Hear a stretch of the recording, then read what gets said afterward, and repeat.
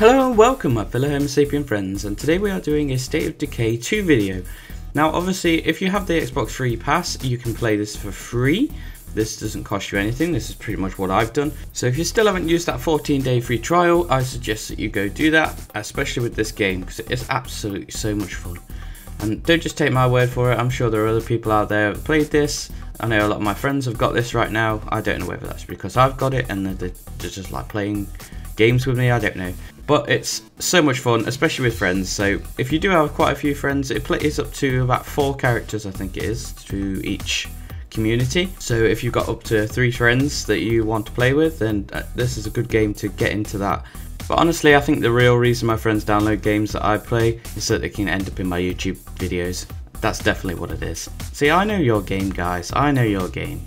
But anyway, let's get into why this is a really good game. So you have to build and maintain a community by building food gardens, silos and rain collectors for water, build an infirmary to cure and make medicines, build beds and so on and so forth. So you get the general idea, everything that you need you have to build. However, it depends on the size of your base. So this is something to take into consideration when you rescue survivors and bring them to community, because obviously the more people that you have in your community, the faster your resources will go down and the harder it is to survive, obviously, like it would be if it actually happened in real life. So be careful on who you take back to your community. Make sure they have a skill that's worth having, because what I did, I just, because I'm such a nice guy, basically what I've done is I've rescued fucking everyone and my base is too small for the amount of people in it. So you get a lot of complaints, like your morale starts dropping and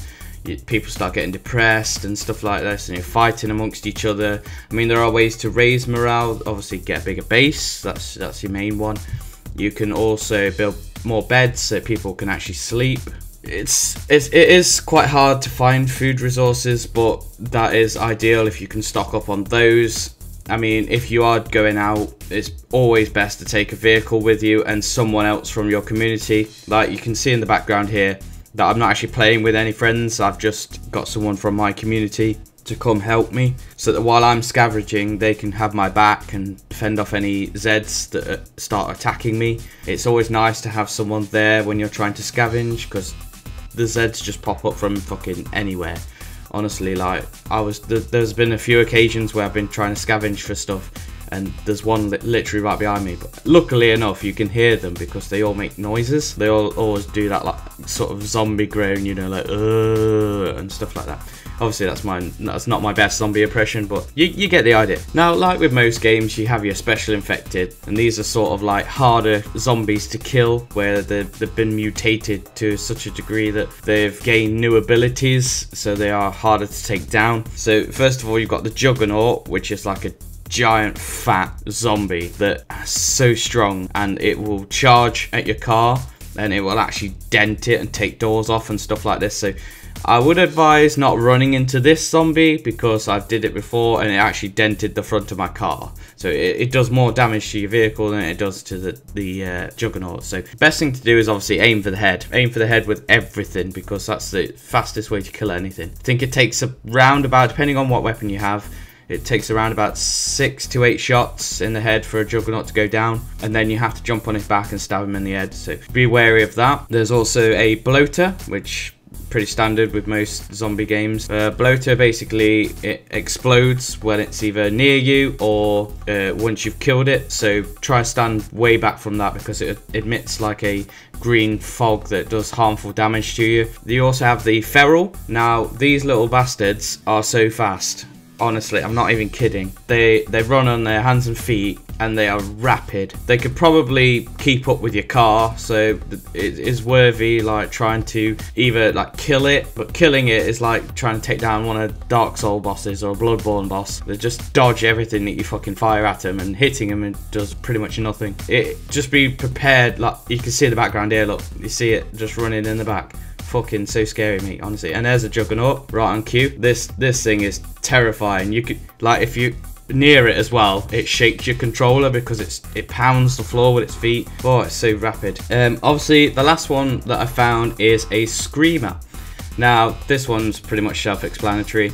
It screams and it alerts nearby zombies to your location and it just swarms you. So always better to take these down first if you can, because these will do more damage to you and everything else around you. So it is quite wise to take down those first. So at the beginning of the game you get to choose a character. Just one character, and obviously as the story progresses you go out, find new characters and add them to your community. Now this is a good thing about having so many people in your community, because what will happen is the character that you're playing as, like for instance in the background here I'm playing as Tyreek, which is a character that you can play as, and obviously the blue bar is his stamina and the red bar is his health. The longer you play with these characters, the more it deteriorates to nothing, so it gets really tired and you can have like cracked ribs and concussion, and you can actually get infected as well, so it is worth having the infirmary there. But once it gets this low you need to swap characters because they need the rest. Once they've had the rest and stuff like this and had time to heal, they can be playable again. So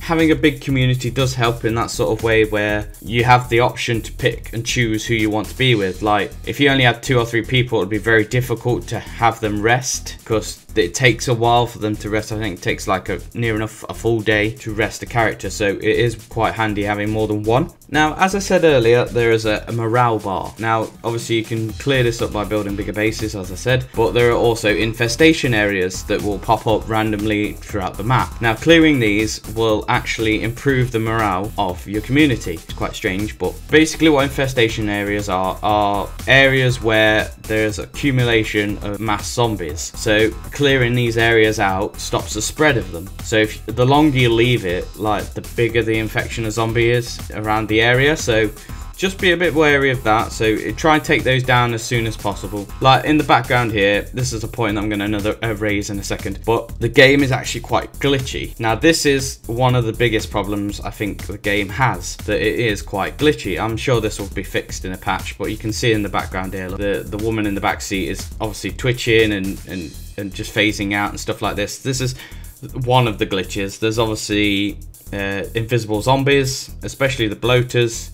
I've noticed there's been quite a few bloaters where I've just stood next to it. It's been on the map, but I've not been able to see it, and then all of a sudden it explodes and emits that green gas and I start choking. So it is a bit glitchy, but give it time. I'm sure they'll fix this problem eventually. Another great feature in the game is that your weapons actually break. Now obviously you're thinking, how is that a great feature if your weapons break? But it just gives that realism to the game. Like if you have a machete for instance and it breaks, it actually shatters. You can actually see it shattering on the zombie. Now you can fix these, but you have to build a workshop or find somewhere to fix it. These obviously cost little bolts, so make sure you're stocked up on bolts and stuff like that.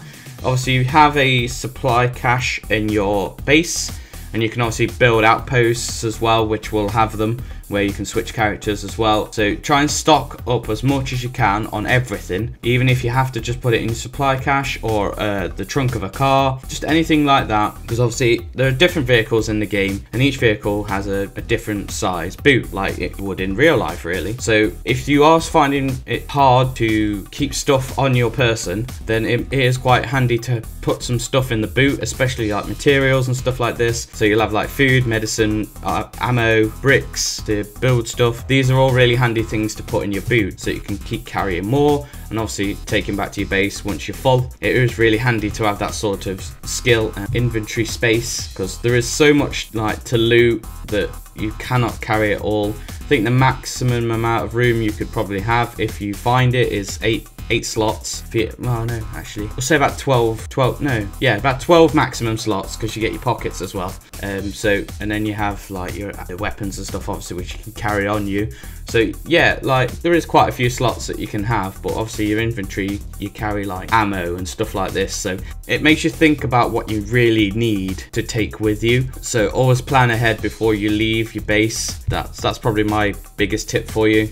Plan ahead before you go anywhere. Now I have rambled a bit on this video, but I wanted to get all the details in, because I know a few people at work are not sure about buying the game, so I want to try and sell it to them if you were, that this is actually a really good game, and it's a good game with friends too. I mean, I am playing it quite a lot at the moment, so let me know in the comments down below if you're interested in buying this, if you've got it already, and let me know if you think that I've missed something as well. I mean, look at that shot. I mean, that is amazing.